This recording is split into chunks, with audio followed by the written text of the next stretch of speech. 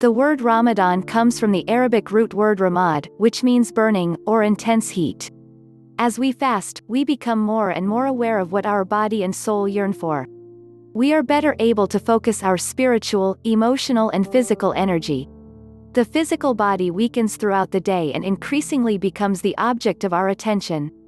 For 30 days, from sunrise to sunset, we participate in spiritual world making and world burning. We burn what we don't need and build spiritual pathways that bring us closer to Allah.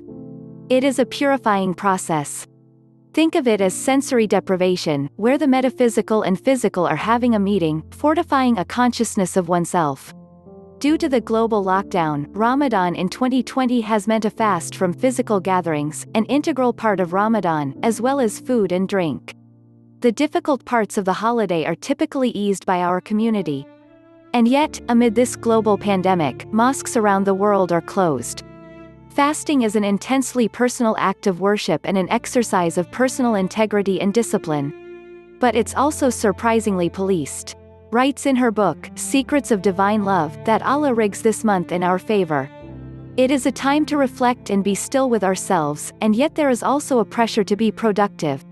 With the lockdown, this pressure has only increased. At the end of every Ramadan, I feel guilty knowing that I could have prayed more, recited more Quran, volunteered more. When in truth I was bartering acts of worship and overcompensating for my shortcomings. Instead of gorging on food when the sun sets, I was gorging on guilt and shame. I was allowing the pressure of external forces to inform my relationship with Islam. Without limits, this can induce anxiety, especially without the help of our physical and spiritual family.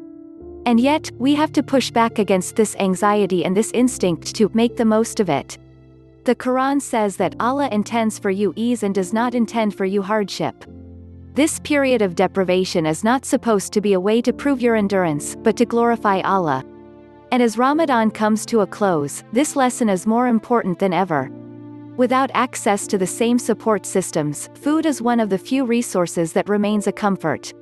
There were days I woke up feeling faint and physically weak. It would have been irresponsible to keep fasting.